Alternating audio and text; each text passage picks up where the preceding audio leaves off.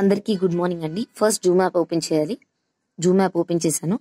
ఇక్కడ sign in అనే ఒక ఆప్షన్ ఉందండి. అంటే ఇప్పటివరకు ఈ జూమ్ యాప్ లో నేను సైన్ ఇన్ అవ్వలేదు, ఇప్పుడే సైన్ ఇన్ అవుతున్నాను. సైన్ ఇన్ అనే ఆప్షన్ మీద క్లిక్ చేయండి. క్లిక్ చేస్తే ఇక్కడ email address password అడుగుతుందండి. Email address password అడుగుతుందండి. కాబట్టి ఈ ఈమెయిల్ అడ్రస్ పాస్వర్డ్ ఆల్రెడీ నాకు మెసేజ్ వచ్చి ఉంటుందండి. సో నేను హోమ్కి వెళ్ళిపోతున్నానండి.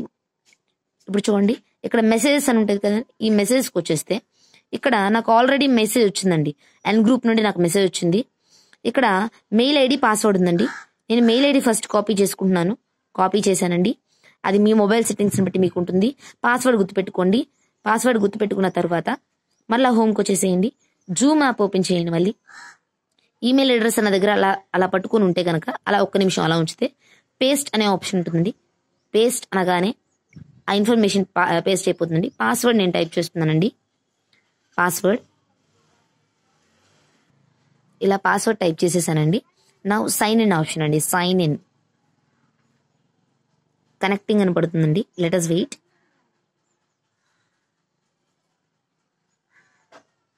Do you want to sign in with finger print ID అని ఉంటుందండి.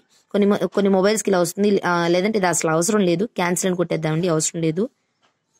కాబట్టి ఇప్పుడు మనం నా మెయిల్ ఐడితో లాగిన్ అయిపోయానండి. సెట్టింగ్స్లోకి వెళ్ళి ఒకసారి చెక్ చేసుకుంటే ఇక్కడ కింద మెయిల్ ఐడి కనిపిస్తుంది చూడండి. నా మెయిల్ ఐడి ఉంటుందండి. ఇక్కడ ఎవరైతే స్కూల్ వాళ్ళు పంపించిన మెయిల్ ఐడి ఏదైతే ఉందో అది ఉంటుందండి.